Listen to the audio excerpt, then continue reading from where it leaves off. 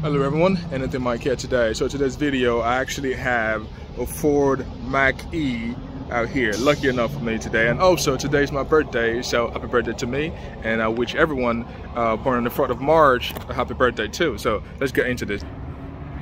So today we have a Ford Mach-E. Currently this is the first time that I will be getting close to a Mach-E, and I will walk around the vehicle and see what we have here, and let's see. There we go. I will try as much as possible to not touch the vehicle, even though, you know, normally I don't touch vehicles, but we will be looking at this. And also we'll be getting in the front. There we go, that's the front. Nice. Alright, these are the tires.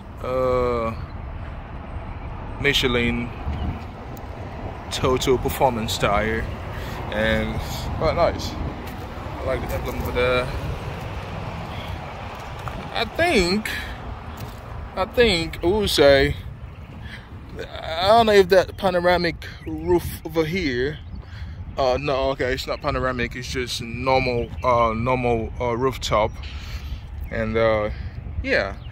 Pretty much. And also you got the camera over here. Is that the camera or the lock button? Yeah, that's the lock button.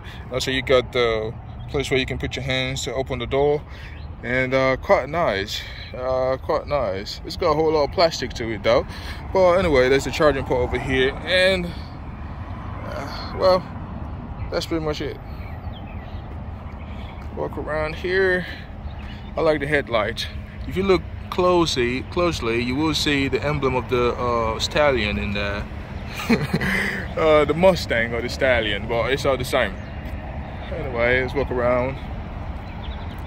You got the antenna on the vehicle right there. There's the antenna. I mean, Tesla doesn't have that because Tesla improvised and made the antennas stay inside the side mirrors actually. But pretty much what we have here, the interior over there, if you can see that, dark interior. They actually have the big old tab up front over there. That's the big old tab in there where you can see the screen and everything. From what I'm seeing online, so many people, you know, tend to say the Tesla is way more better than the Mach-E when it comes to the infotainment system and all that. You got the cover and the there's a plastic cover right there.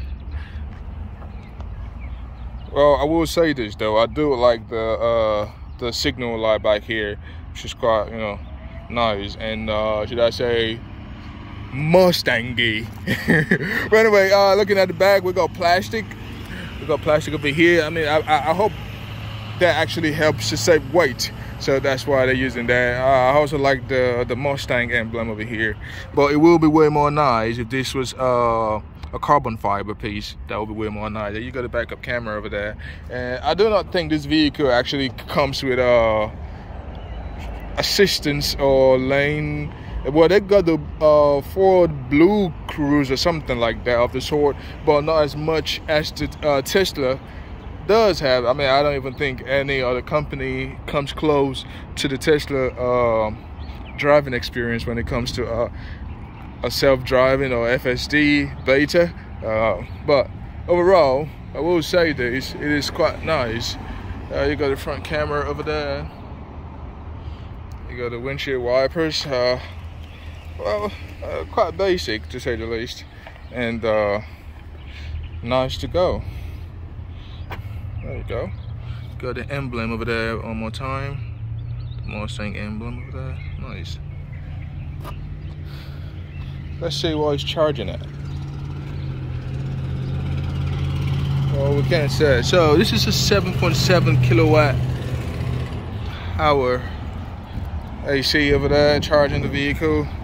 The cover on the wheels looks like it's carbon fiber, but it's not carbon fiber, it's just normal plastic, and it's quite dirty, so that's why it looks like that. And I also like the color in here. There's pearl white. I can't pronounce that right, but you know, P-A-R-L and then white, pretty much. And nice vehicle to say the least. I like it. I like the two-tone color. You know, you got the top that is dark, and then you got the bottom, the body, which is white. I like it. And I do not think this got cameras as the Tesla. You know, Tesla has a camera on the side and pretty much on the pillars and everywhere, but this doesn't have that, which I don't know why, and I don't think they're gonna have updates, over-the-air updates for these vehicles. But either way, it looks good, it looks stunning in person, and you got the Ford logo right up top over there. It's quite nice. Walk around and see. And by the way, this is the first time that I will be seeing the Mustang Mach-E in person, and I like what I see. I like the SUV, I like it. And also, I just remembered now, it doesn't have a handlebar anywhere. So like normally you got vehicles and you're gonna, like, you know, push on the button to open the vehicle, but in this case you don't have a handlebar to open or to lock. You just like click on this button over here. There's a button right there that you click on and that opens it up. But the front one has a little bar over here where you can just put your hand in it, click on that, and then that actually helps you open it. That is pretty much what we have for this vehicle. And I mean, let me know what you think. The Mustang Mach-E or the Tesla or the Lucid. You know, it looks good in person, not gonna lie, that looks good in person. But anyway, thanks guys for listening in, and I hope you like it. Subscribe and stay safe.